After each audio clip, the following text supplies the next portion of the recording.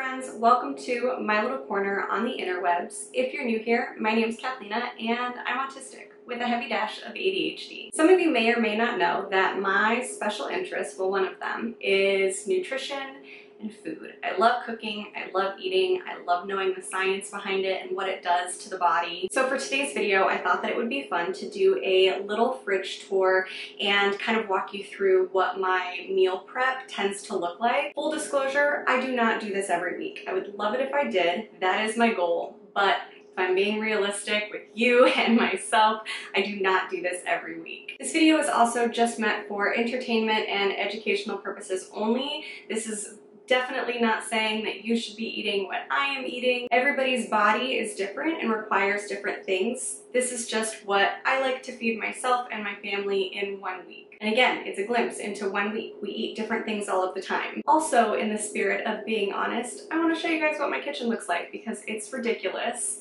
but it is also real life. There she is. Disaster. So we'll go ahead and start with the fridge tour first. As you can see, our light doesn't work. That went out like a solid year and a half ago, and you know, I don't change things. So here is a quick glimpse of my refrigerator. All of the condiments over here. So just a quick little walkthrough. Things that I always have are good quality pasture-raised eggs, some creamer for coffee, a little bit of full-fat yogurt. I don't do dairy all of the time, but during the pregnancy it's been feeling really good, so I'm including it. I've got some meats, pickles, because again, hella pregnant. And then down here I have marinades, olives, some cut up veg. We'll go through a lot of that because a lot of that's my meal prep. Some fruits, some milk, and then fruit drawer and veg drawer. Oh, almost forgot the important one. Cheese drawer. That's necessary. So here's a quick glimpse of all of the meal prep that I did this week. We'll go through each individual item and I'll explain kind of why I package it a certain way or why I decided to include it in my meal prep. So on the weeks that I do get around to doing meal prep, I follow pretty much the same blueprint plan. The items change and are different, but for the most part I follow a pretty strict blueprint that I found works best for me and my family. So the first thing is that I really like to wash and prep my vegetables for the week. This makes including them during the week significantly easier when I don't have to think about it and all I have to do is throw it on a sheet pan with a little bit of oil, salt and pepper, and roast it. So that is what I did. This week I sliced up some mushrooms and I plan on making a couple of dishes using this, but these are just really nice to like saute with eggs in the morning or throw into stir fries. You can use them in a lot of different ways. I really enjoy mushrooms, so I got those. And then I also got some zucchini and bell pepper. Honestly, the bell pepper was in there from last week, so I just included it and I've been munching on it all day. It's really good. Really good source of vitamin C. Fun fact, bell peppers have more vitamin C than an orange. So I sliced those and I'll eat those raw or I'll cook them. I can use them in a lot of different ways. And then the zucchini, I plan on grilling. So what I did is just wash them and then put these little slices in them. And what I'll do when it's time to cook them is put a little bit of oil on them, salt and pepper, whatever seasonings, and then I grill them and it gets all inside of there. It's really delicious. It gets a nice char on it. So that's what I did with these. I also got a head of broccoli and a head of cauliflower. So for the broccoli, just chopped it up, put it in a plastic bag. I was hoping that it would all fit in this tub, but it did not. And then the cauliflower, I did the same thing. For this one though, I lined it with a paper towel, and that way it just helps keep the moisture out. and that's going to prevent it from going bad quicker. And then the last part of the produce were our berries. This was something that I learned off of TikTok, and I did it as an experiment week before last, and it worked amazingly, and I'm never going back, and that is putting your berries in an airtight glass container. I never wash my berries when I get them. I wash them as I use them, because the more moisture that's added, the faster that they go bad, and so I just don't, and I wash them right before use. So I got a little thing of blackberries, a little thing, well, a big thing of strawberries since they're in season, or getting there anyways, we're close. And also a container of blueberries. It doesn't want to focus. The next thing that I really like to do in my meal preps is make a sauce of some sort. I like having sauces in the fridge.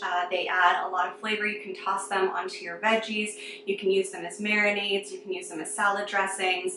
So having a sauce, and it changes for us from week to week, but having a sauce on hand in the fridge is really helpful to spice up dishes and make them more flavorful without a lot of work. So for this week, I plan on doing steak kebabs on the barbecue. And so I made a cilantro parsley chimichurri. And this is just a really nice herby sauce, a little bit of red wine vinegar, a little bit of olive oil, a garlic, clove, and then your herbs. And you can do different types of herbs, but that's what I did this week, and it turned out really yummy. So I'll just put that on the steak once it's cooked.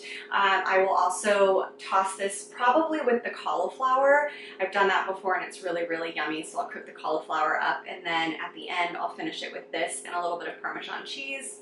So good. The next little sauce that I made is actually a marinade, and usually I will put this with the meats and then let it sit until the day that I cook it, but the meat that we're cooking really only needs to marinate for 4 to 6 hours, otherwise the meat gets tough, and so I just put it in a jar and I will pour it on top of the meat come the day that we make it, but this is for the steak. This is just a simple coconut aminos, olive oil, a little bit of mustard, a little bit of Worcestershire, and then some herbs. The next thing that I like to do in my meal prep is make either a breakfast dish or a snack dish. Those have been the things that have seemed to be the most helpful for us and our family, and the times when we usually end up grabbing quick, unhealthier things. So I like to just have those on hand since I know that that is in our nature. Honestly, since I've been home, breakfast has not really been that big of a concern. So I've been mostly sticking to snacks. But this week I saw a recipe for a French toast casserole that looked amazing, and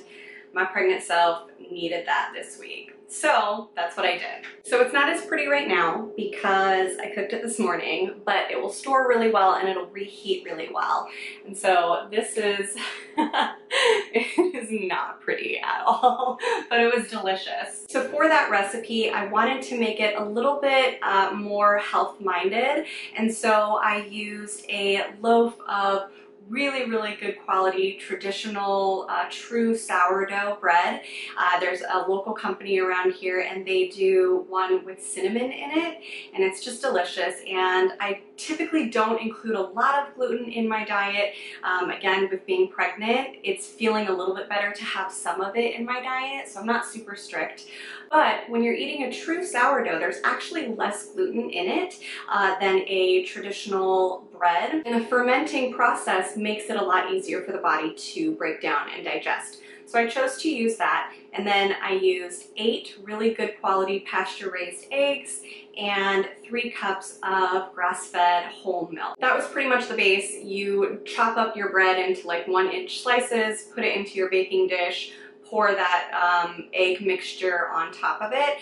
You can add vanilla extract if you want, you can add cinnamon if you want, but that's pretty much just like the base of it. That's a really good source of fats and proteins and carbohydrates all together. And then I topped it with some cold dollops of butter and a little bit of cinnamon sugar on top. And then I just put it in the fridge, let it soak overnight, and this morning popped it into the oven at 350 for about 45 minutes, and it was delicious. The last part of my meal prep process is typically making something. So a lot of this stuff has to do more with just prepping and putting the vegetables and produce and everything away properly, and then maybe making one baked item or snack item. And then the last part does actually involve some cooking, but what I really like to do is make a really big dish of something simple. So a huge pot of soup, or you know, so like a big rice bowl, something like that, that we can have for dinner that night, so that I'm not having to cook that plus dinner. But I'm going to be cooking a large amount of whatever it is, and that's going to be my lunches for the next few days. So since it's summer out, I decided to do something a little bit more fresh and light, and so I found this Greek orzo pasta salad. Again, a little bit of gluten in there, but you could totally swap out these for a gluten-free pasta, or a rice, a couscous, or quinoa would be delicious as well. I chose to stick with the orzo. It's really simple. All it has is sliced up cucumbers, red onion, Katamala olives. I had a really hard time saying that. Tomatoes, some feta, and then a really simple Greek dressing. And I grilled up some shrimp to have with this, and it was delicious. And now this will be lunch for a couple of days at least. So that's it for my fridge tour and walk through my meal prep process. I hope that you guys enjoyed it. If you did, be sure to give it a thumbs up and let me know in the comments down below if you do meal prep. What are your favorite things to meal prep? What are your favorite recipes? I love getting inspiration. And I will see you in the next video.